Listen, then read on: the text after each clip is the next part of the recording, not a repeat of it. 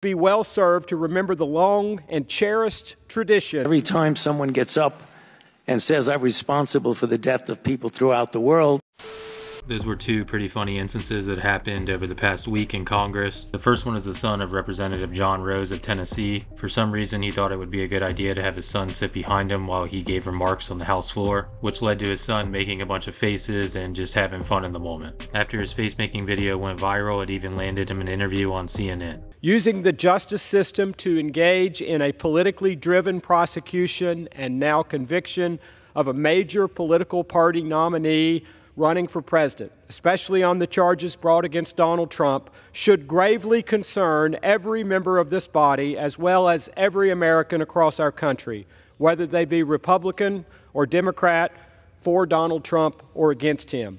Regardless of one's opinion of the current Republican nominee, we'd be well served to remember the long and cherished tradition we have in this country of settling our political differences at the ballot box.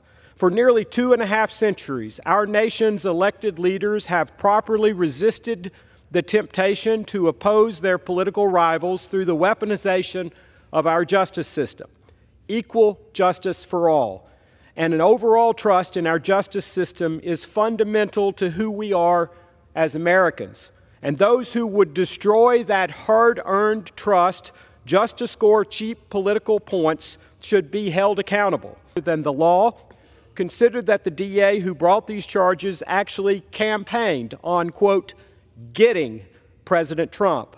Also consider that the entire basis for this verdict is the testimony of a convicted felon found guilty of perjury who also admittedly stole money from the Trump organization. Do not allow the Department of Justice to be trivialized as well.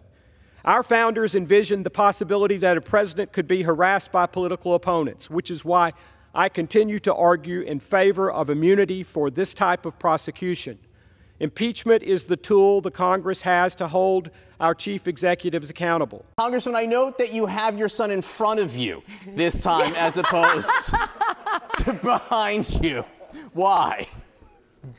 Good tip from you, I think. That's probably where I need to keep him going forward. But I had told him before I gave this speech, I said, his 3-year-old brother, Sam, is back at home, and I said, you should smile for Sam while we're on the camera. And he took that a little further than I expected. I just want to go, Guy, can you hear us too? Uh-huh. Okay, good. What did you think walking into that big room and what Dad told you when you're going to be sitting there?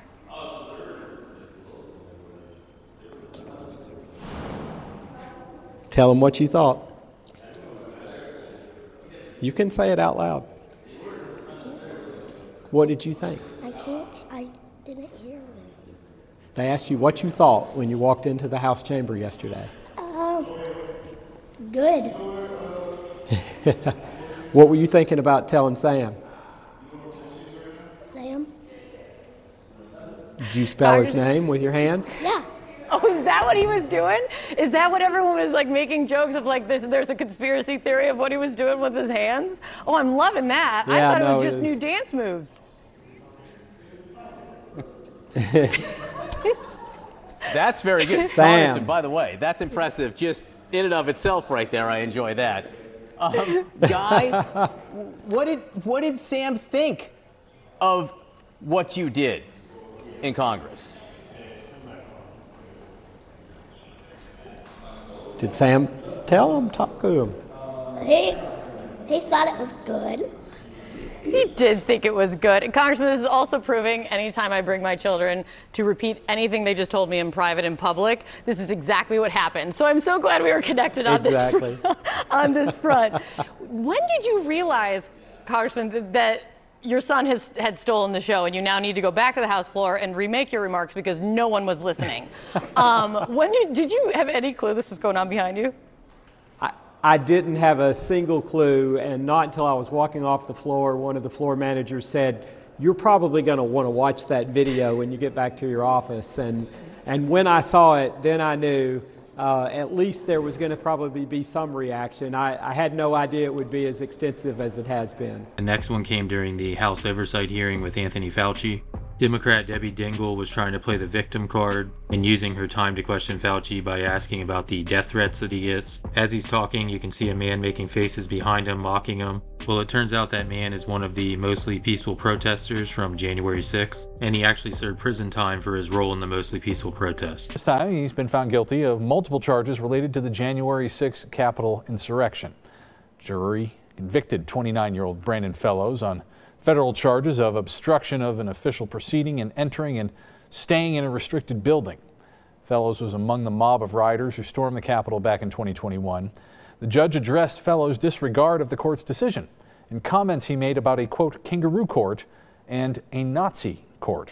Yes, there have been everything from harassments by emails, texts, letters of myself, my wife, my 3 daughters.